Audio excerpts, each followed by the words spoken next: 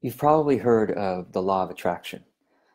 So it's the way that a lot of people try to achieve their goals and manifest their dreams and visions. Well, for a long time, I have been a critic of the law of attraction. And today I want to offer you an alternative. I'm going to call it the law of attainment.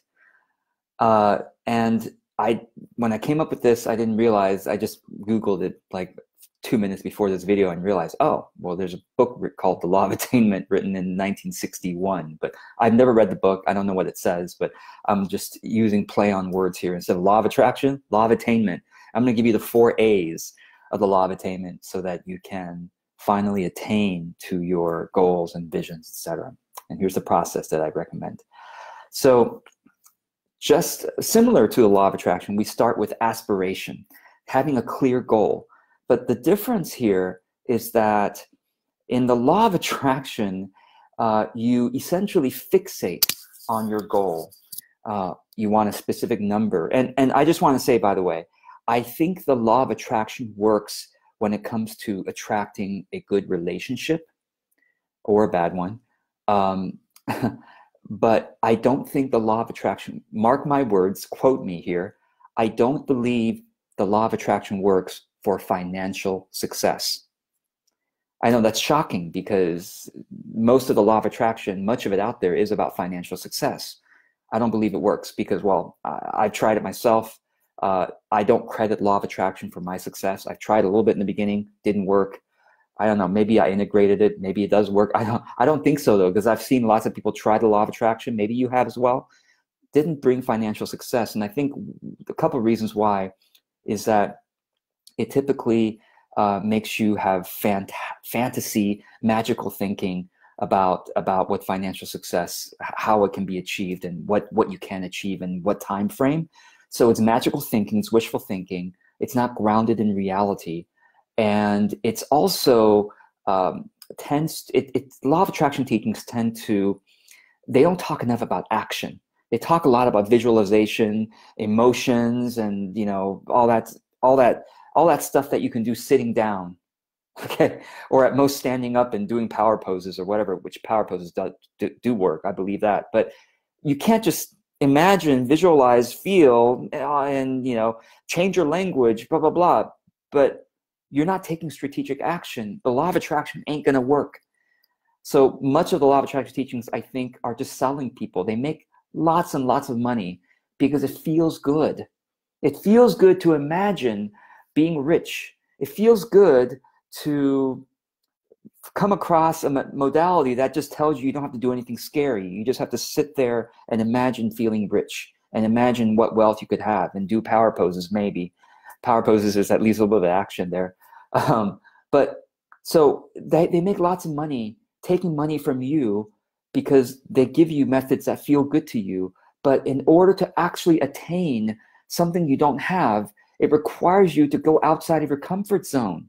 That's why if you don't get out of your comfort zone, if you just feel good, imagine things, you don't get outside your comfort zone. It's the universe partners with your physical body to achieve physical results. Spirit, right, uses your third dimensional physical being to, if you want third dimensional physical results, right? So I just to complete my rambling here about the law of attraction, I think it does work for relationships. I feel like that's how I manifested my spouse, my wife, and but I think that the law of attraction for relationships works in terms of the inner characteristics. I think if we picture a particular type of person on the outside and how tall or short they are or whatever, what they look like, I think you're limiting yourself dramatically. But the law of attraction does work for inner stuff, for vibrational stuff. Okay, so for like, oh, I want this kind of energy, this kind of energy in this kind of person. I think it really does work. But when it comes to financial business success, after 10, 15 years of looking at people trying it, I don't think it works. And let me give you the law of attainment then. So the first step of law of attainment is aspiration. So we do start with a clear goal. It's okay to have a clear number. I want to enroll, 35 students in my next online course, let's say, whatever it is you're trying to do. But here's the key. You've got to be careful about the number being wishful thinking, unrealistic, ungrounded. Where are you getting the number? If you're saying, I can imagine, it feels so good to imagine myself making $1 million a year, okay? Where are you getting this? Where are you getting this? $1 million a year or 6 figures or whatever? Where did someone give you that number and say that that equals success? And then you believe them? Do you even really know what it means to have $1 million? Do you really even know what it means and how you get there?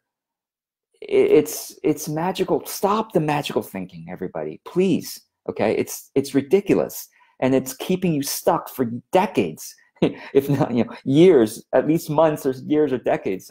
For some people. So stop the magical thinking. Make it a clear goal that is realistic, but yet a stretch. So if you're making $10,000 a year right now, and you tell me, George, I'm visualizing $100,000 a year, I'm like, have you ever made $100,000 a year in your life?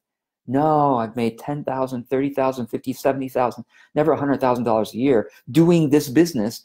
You're just totally ungrounded, and you're just floating in the clouds, and it never becomes reality. So if you make $10,000 a year right now, then say, this year, last year you made 10,000, then this year you're going to make 15,000. Well, George, I can't pay the bills of 15,000. Go get a job. I've said this in many of my videos. You can't look down on people who have jobs. Jobs are, to me, having a job is harder than being in business, because I can't work for other people. I just can't anymore.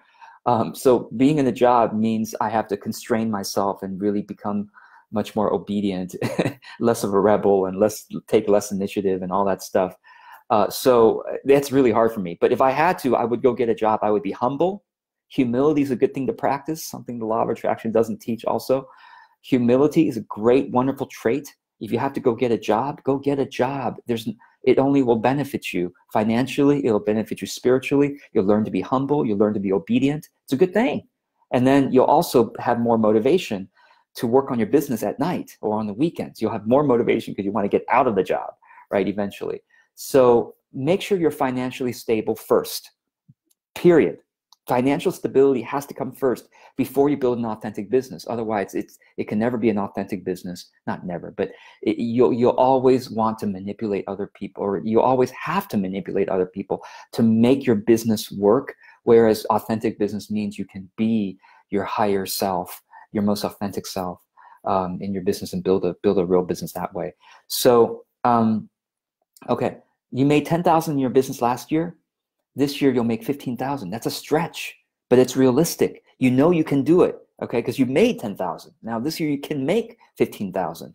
Okay, pick the numbers you want. Maybe you made 50,000 last year in your business. This year you can make 60 or 70,000, maybe 75,000. It's a realistic stretch goal. Get clear on that number. Okay, and once you get clear on that number and you realize it's realistic. Now, if you say, well, George, I don't know what's realistic because it's first time in business, or I've made money but not as being self-employed in my own business, then you need to talk to an expert, a proven expert that can be realistic with you and not sell you dreams because they want to take your money. Because so many people like me want to take your money to sell you dreams and unrealistic steps. And hopefully I'm going to give you realism that's grounded in spirituality, so realism plus spirituality. So number one, aspiration, clear goal, that's a realistic stretch. And here's the key. Once you have a clear goal that's a realistic stretch, I encourage you to hold loosely to that goal, because the second part of the aspiration is, now that I have a clear, realistic goal, can I get also clear on the process it'll take to get to that goal? What is the action steps? What's the strategic journey from where you are now to that realistic stretch goal? Write down the action steps. And if you don't know how to get there, you need to do some research or work with a proven expert that knows how to get from where you are to where you want to go, and have the realistic steps to do it, okay? So that's the first step of Law of Attainment, is aspiration. Clear, realistic stretch goal. Once you get clear on it, hold loosely to it, but get super dedicated to the strategic process of actions that will take you from where you are to your realistic stretch goal. Okay, so that's aspiration. Okay, now the second step from aspiration is alignment. Now, again, this is also borrowing a bit from the Law of Attraction, because there are some parts of there that are good. That's why it's so popular. And alignment means here not sitting on your couch visualizing the red Porsche, visualizing the $1 million, $1 billion income or $1 million house or whatever it is. No, alignment means to get clear how you want to work as you take the strategic journey from where you are to what your realistic stretch goal is. That journey doesn't have to be stressful. It doesn't have to be filled with anxiety and frustration and fear, which is how so many people build their business, right? Hustle. Hustle is founded on anxiety, grasping, over ambition, right? And trying to prove a puffed up self-image to, friends and family, to prove that you're worth something. No, you don't have to do that. Alignment means I want to, from where I am to my realistic stretch goal, I want to work with a calm joy. I want to work with a playful experimentation. I want to work with bringing love to this moment. That's how I want to work. Because the bigger truth beyond your realistic stretch goal, the bigger goal is to live a life well lived. The bigger goal is, if I should die today, I have spent this day well. Doesn't matter if I got to my realistic goal or not. Did I spend this day in spirit? Did I spend this day embodying spirit? That's much more important than your realistic than your goals or your work or your business, right? So how would you work as you go from here all the way to there? Every moment is your life. You don't work and then live life. Your work is your life. This is your life. You spend the majority of the best energy of your waking hours working. So that is your life. So align how you want to work with how you actually work. So before you do any hour of work on your business, spend a minute aligning your emotional and spiritual posture, maybe physical posture too, with how you want to work during this hour. Whatever thing it is you're doing, you might be doing something so-called scary, reaching out to a potential client, writing something, you don't know what you're going to say, you don't know what you're going to write. Most of the things that we're going to do in our business is scary. I'm sorry to say, if no one has told you, yes, you're going to have to do scary things every single day in your business. It's going to be scary. You're not going to know how it's going to turn out. You're not going to have any guarantee of results. You're not going to, as you write, you don't know if the piece is going to be, bad or good. You don't know. It's all scary. But if you align with how you want to work, then you reframe the scariness, the fear, you reframe it as excitement, as curiosity, as adventure, right? So alignment is the second step in the Law of Attainment, is every single hour of your work towards your realistic stretch goal, you are aligning your spirit and emotional posture to how you want to live. So alignment, the second step. The third step is action. Action is the third step of the Law of Attainment. I was doing some quick research on the steps to Law of Attraction, and those of you who are Law of Attraction experts, how would you list the steps to Law of Attraction? Because when I did some research, just the first Google results for steps to Law of Attraction, I read the articles, I'm like, where is action? I mean, there's like 8 steps to Law of Attraction, and like step 7 is maybe a little bit of action, but it's like, how can you attract something into your life or your work without being like half of it being about action, like I just don't understand. I genuinely do not understand how people can put up with the law of attraction teachings, because it's like, where is action? It's like, okay, so anyway, step off of my my ranting here. And action is the third step of law of attainment. And well, you've heard me talk about this a lot. Consistent action, okay, produces excellence eventually, which produces results. So you know that action means going into the cave, meaning kind of going on the hero's journey. You're going to a cave of the unknown. Your business is not, nope, people will try to sell you a guaranteed 5-step process for 6 figures. They're lying to you. Let me just put it out there. Whatever, 5 steps, 3 steps, 12 steps, 28 steps, guaranteed to 6-figure income or 7-figure or a successful business. Lies, lies, lies. A successful business is about going into the cave of the unknown with courage or fear. However people go in, they go in and then they learn about themselves. They discover what the market wants. They align the two, what they learn about themselves and what the market wants. And eventually, more and more, they create something that the market wants and that they themselves are proud to offer, and operationalize it in a way that's profitable. That's what a successful business is.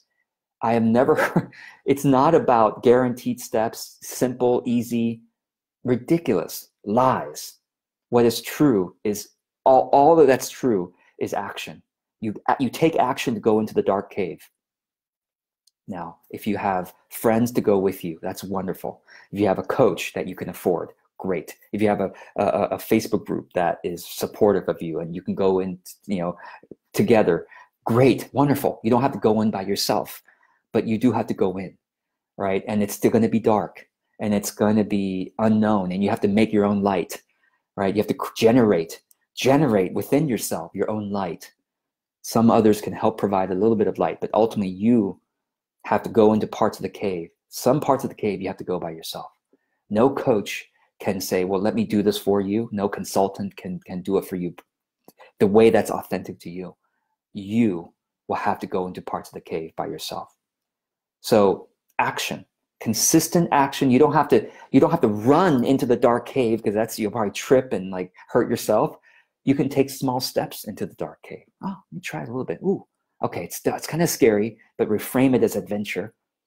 So action, consistent action produces excellence eventually, which produces results. It's that order. You can't expect market results without excellence of understanding yourself and your market and producing something excellent that the market wants, right?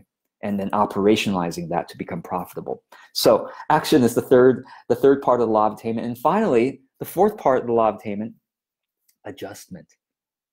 Again, I don't see this in the law of attraction teachings. Please point me where adjustment is in the law of attraction teachings. I don't see it, because the law of attraction, it kind of, this idea of you visualize one thing, and maybe, again, I'm not an expert on it, so maybe I'm totally bastardizing it, but you visualize one thing and you just keep visualizing it, until it becomes reality, right?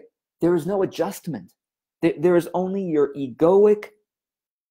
human egoic extremely limited slice of what the future should be, when God wants to give you so much more, when the universe is way bigger. Your vision of what your future can be is one grain of sand on one beach of the entire world. And the universe, God, source, wants to give you the entire world, to say, no, open up, adjust as frequently as you can, because you are learning about me. God says, the universe says, your highest self says, you're learning about me as you go into the cave. You're learning about what you really want. And you're learning about what the world really needs from you. Adjustment. So you're going to have to keep adjusting your aspirations, okay? And then your alignment to say, okay, no, actually, I want to work in this way. I want to work with courage. Okay, today I want to work with courage. Okay, and then the next day, today I want to work with grace. I want to work with grace. I'm going to practice that. So adjusting all along the way, your aspirations, your alignment, your action, all along the way, you're adjusting, and you attain as a result. You attain, guess what? Yes, you will attain your realistic stretch goals, of course, but you also attain your best possible self. And that's really what this is about. You thought you were going into the cave to find the treasure. You were going into the cave to find your best self. So I hope this is interesting. 4 A's for you. I guess the 5th one is the Law of Attainment, and that's the first A. Aspiration, alignment, action, adjustment. And just keep following these 4. And I think the beautiful thing about these 4 steps, it's holographic, meaning you can look at these 4 steps in the context of a 5-year plan, or a 1-month plan, or this very hour. I aspire to accomplish this task this hour. I will align the way I work. I will take action right now, and I will adjust my actions along the way as I realize, oh, maybe that's not the smartest way of doing this. It's holographic, these 4 steps: aspiration, alignment, action, and adjustment.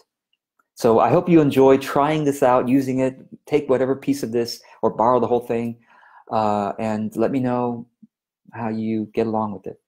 So, all right. Thanks for those who are joining me live here. Lisa and Jace, Ida, Justine, Jen, Yule, Rachel, Linda. Thank you all for joining me. And I look forward to any questions you have or any comments you want to share, or from your own experience. How does this make sense, or how might you adjust it? Right? Adjustment is an important part of everything I think about as I work and as I teach. So, all right, blessings to you, and I wish you a successful attainment to the best that life has for you. Blessings.